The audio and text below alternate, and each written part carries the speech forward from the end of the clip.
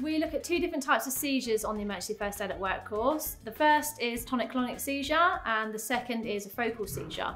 So a tonic-clonic seizure is probably the first type of seizure that comes to mind that you've seen in movies. So it's when somebody falls to the floor and has involuntary muscle movements. So some quite erratic movements, and it can be quite scary to witness. You may also see somebody show an arching of the back and also maybe soiling themselves, eyes rolling back, maybe stopping breathing for a period of time, and also maybe some blood at the mouth as well, where perhaps they've bitten their tongue. So if you experience someone having a seizure, what you're going to do as a first aider is make sure there's no dangers around, especially to the casualty as well, with regards to anything they could potentially whack their arm into or their legs into. And also we want to protect their head, so by placing something soft underneath it. Okay, so you've checked for danger, and then from that point, if they're still having their seizure, we're going to time the seizure. The reason we time the seizure, if it goes on for any longer than 5 minutes, that can be quite dangerous for the casualty, so we need to make sure there's an ambulance on its way. Okay, so we've timed the seizure. As soon as they've relaxed and all their muscles have relaxed and it's safe for us to do so, we're going to approach the casualty and we are going to continue our primary survey. So we've already checked for danger, we're going to check for response and then check for breathing.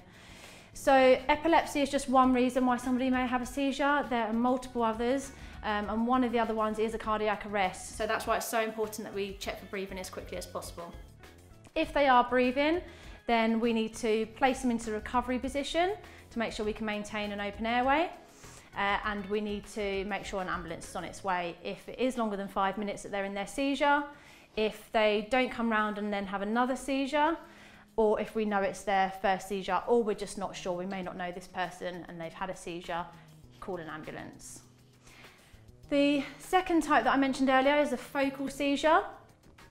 So this is where somebody may just be almost staring into space, so an absent seizure.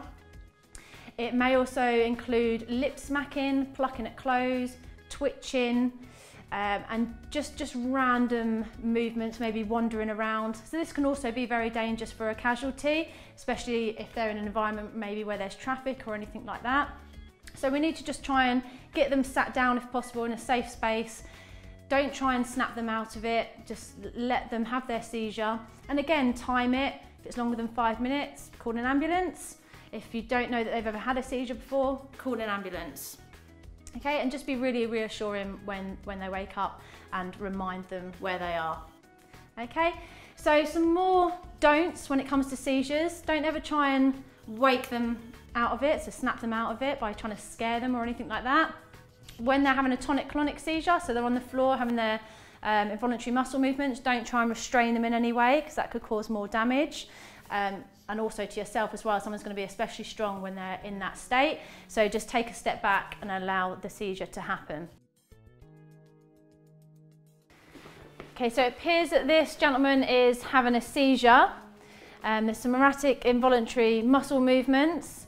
You may also see that they have soiled themselves, maybe that they're foaming at the mouth, or perhaps even that there's blood from where they've bitten their tongue. They may even stop breathing for a period of time, so it can be quite scary to witness. Make sure there's no danger. If there is anything potentially that could harm the casualty, move that out of the way so they don't knock their head or their arms or their legs or any part of their body.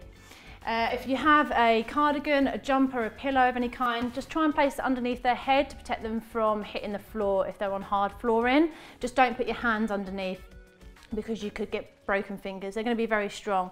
Make sure you just stay well back whilst they're having their seizure and time the seizure. If it's any longer than 5 minutes, then we need to call an ambulance. If we don't believe they've ever had a seizure before, then we need to call an ambulance, and if they injure themselves, we need to call an ambulance. As soon as they've stopped having their seizure, it is important to check for breathing as quickly as possible. So other causes of seizures may even be a cardiac arrest. So we need to open the airway and check for breathing.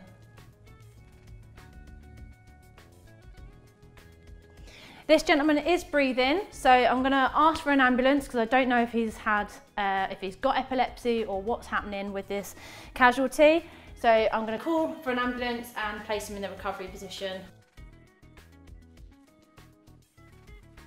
My name's Michelle, I'm a first aider. I'm just going to put you in a more comfortable position.